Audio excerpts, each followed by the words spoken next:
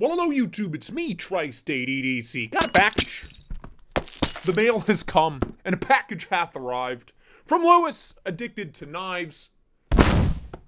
I forget what it is. So let's find out. Maybe.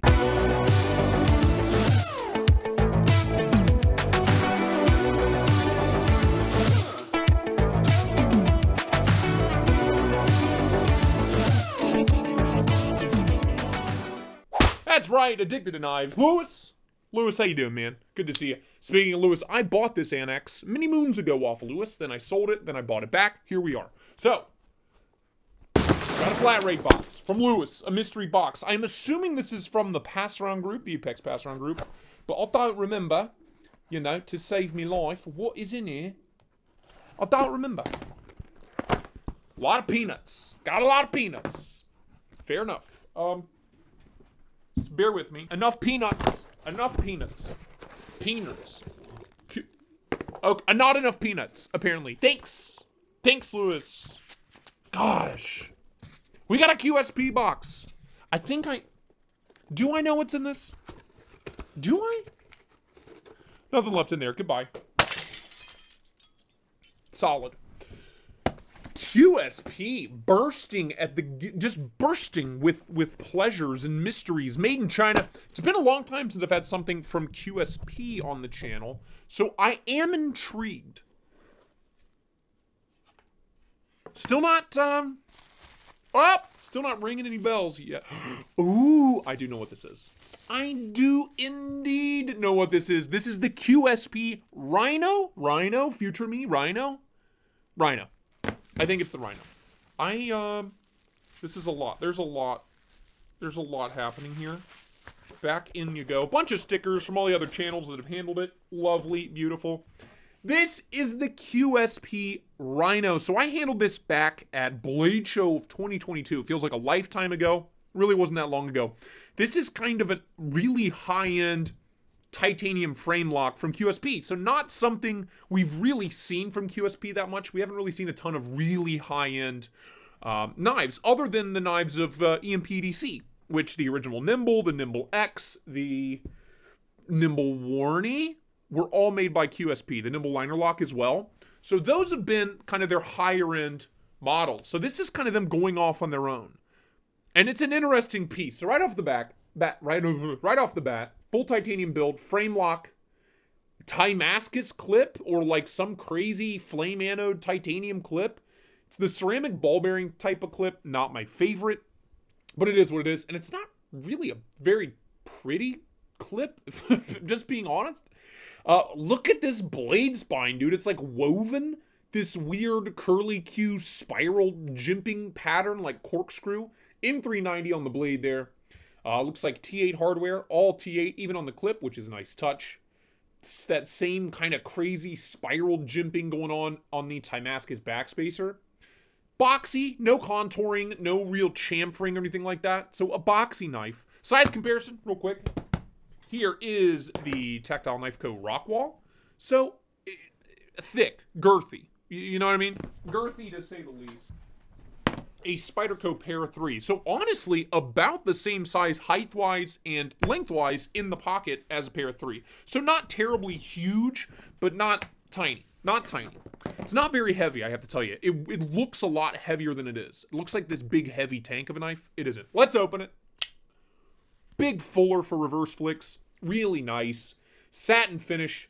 Really tall flat grind, M390. That I can't get over this wild jimping. I don't know how I feel about this. I don't know. Visually, it's very bizarre.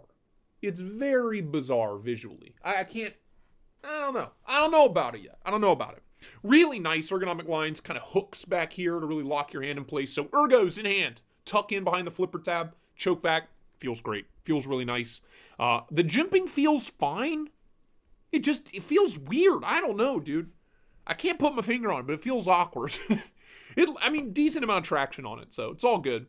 M390, it does say sample on there. And then the QSP logo on the show side. Interesting looking knife. Really cool clip point, Bowie kind of ish style blade shape there. Good looking. Lockup is good.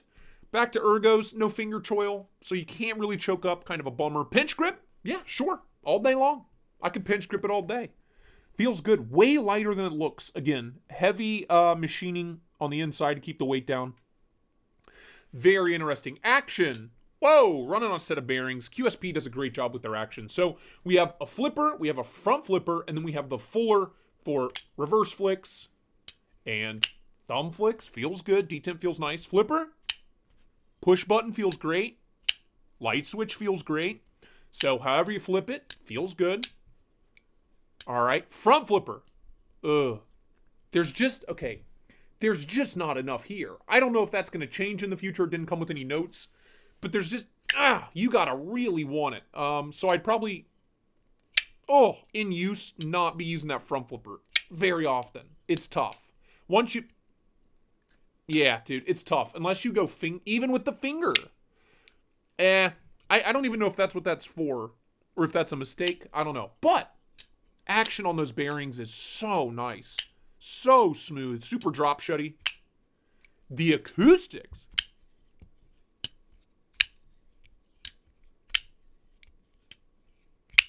Man, that thing drops.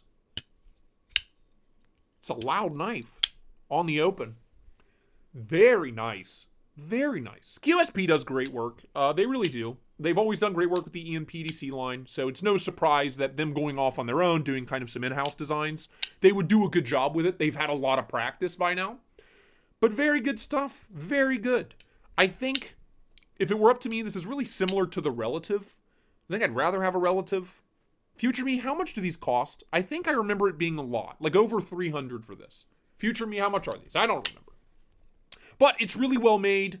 Looks like they didn't do a great job with the grind here. I'm getting a smile already. Don't know if you can see that. Right here. A little bit of a smile going. Edge termination is not great. Sharpening choil, also not the greatest.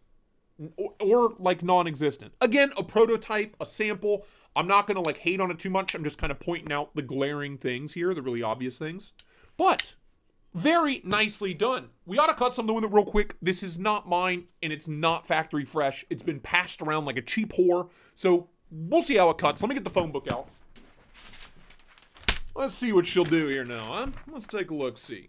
M390, nice tall flat grind. QSP does a great job with their edges. Edge termination, not so great. But as far as cutting performance goes, yeah, they cut. And this is no exception. Oh, like butter, baby. Like a damn lightsaber laser beam, trademark. Love it. Love it. All right. Okay, QSP. It's been a long time since I had a QSP branded knife on the channel, and I am not disappointed. I will leave links to this down in the description. I'm not sure when these are coming out, if they've already been released, what the deal is. I'm usually at the end of the list when it comes to the pass-around stuff, because I like to take my sweet-ass time. But this will probably not get a full review just because I don't have enough time with it, but that's okay. I just like checking stuff out, and pumped to check out the Rhino here. The QSP Rhino, that is it. I will leave links down in the description if I can find it. I will have many pictures on Instagram and on Kara's Instagram, so follow us there. Subscribe to Patreon. Subscribe to the YouTube channel. Become a channel member. Leave a like. Leave a comment. Let me know what you think. I think it's pretty cool. I think it's pretty cool. And that's all from me, so thank you very much for watching. And until next time, bye-bye now.